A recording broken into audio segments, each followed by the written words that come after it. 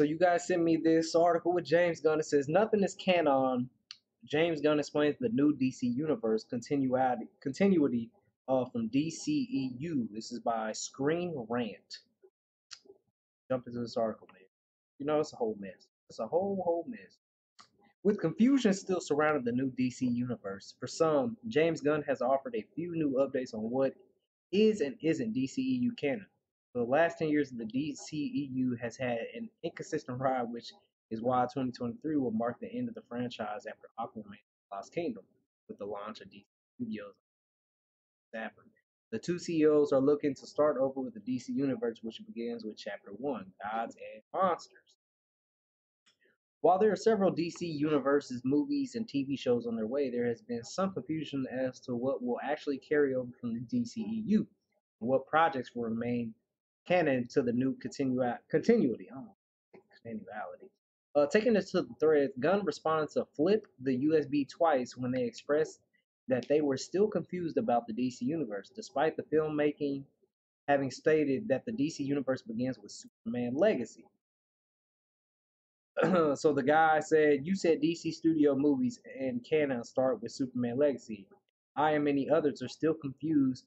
Are the returning actors playing new versions of the same characters? Is this a J.K. Simmons as J. Jonah situation?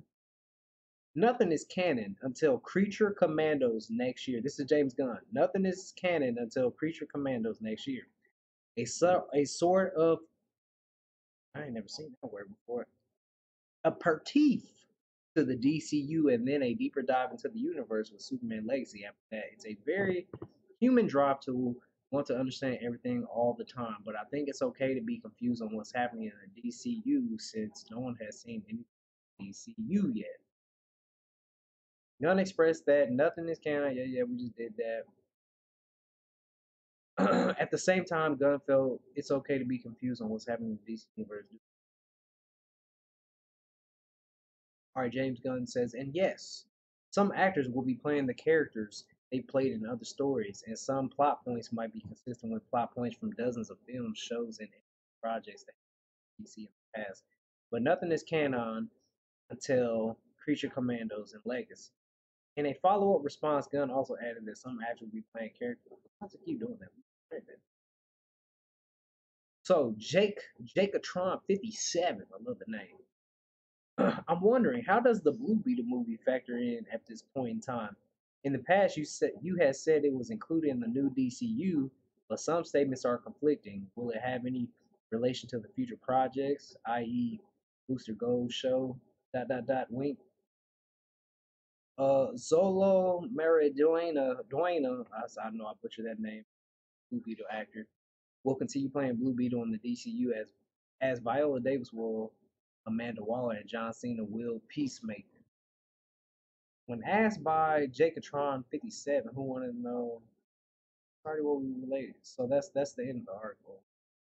Despite Gunn's latest DC Universe clarification, it still doesn't fully explain what it all means for the canonities of 2023 DC movies. And in the case of The Flash and Aquaman and Lost Kingdom, those films are fully DCEU based, as Ezra Miller's movie came in financial disappointment, while Jason Momoa's character in universe, suggesting that his Aquaman franchise will be done after December. Unless Momoa goes on to play Aquaman in the new DC universe, this is where they may factor in the multiverse in some degree.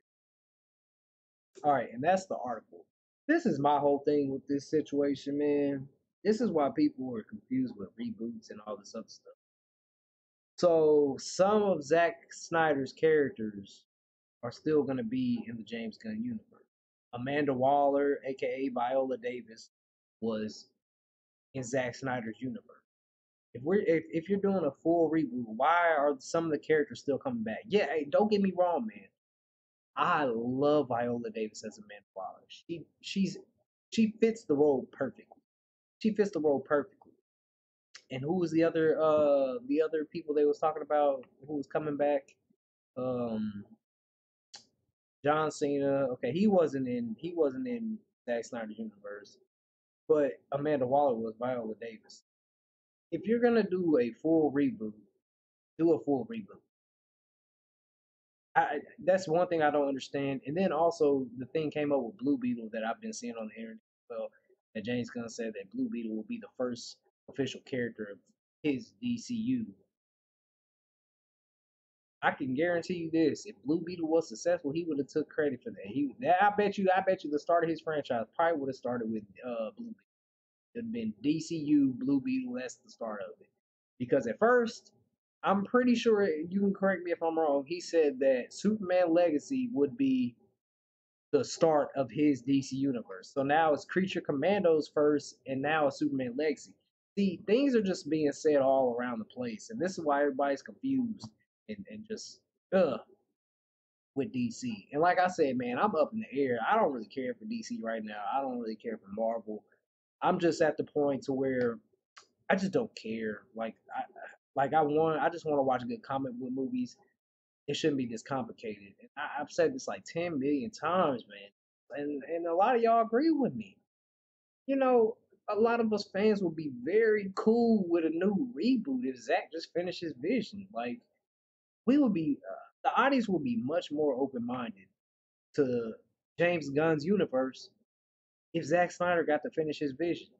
But the way they've just done things in the past, it's just like it just made things even worse for James Gunn. I kind of feel sorry for the guy, but he also brings a lot of it on himself with how he tweets out all the time instead of just focusing on projects, saying all these different things, which got fans all confused. Because there's a thread of things that he said to people, and people are pointing it out, and they're just like, this doesn't make sense. It doesn't make sense.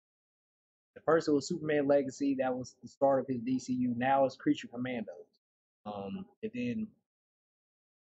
then you know he came out and said Flash is the best superhero movie he's seen or something. And how did the Flash turn out? It was like I said in my review on the Flash. I gave it a 9 out of 10. I ain't gonna sit here a lie. I gave it a 9 out of 10. I thoroughly enjoyed it. But as time went on, and the news came out of what the Flash should have been, the movie we got is utter trash compared to what we could have got and what it should have been.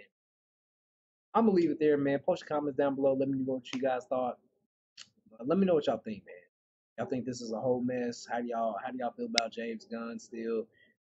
Just let me know how y'all feel, man. I'm gonna catch y'all on the next 100,000 subscribers. It's grind time. Let's get it.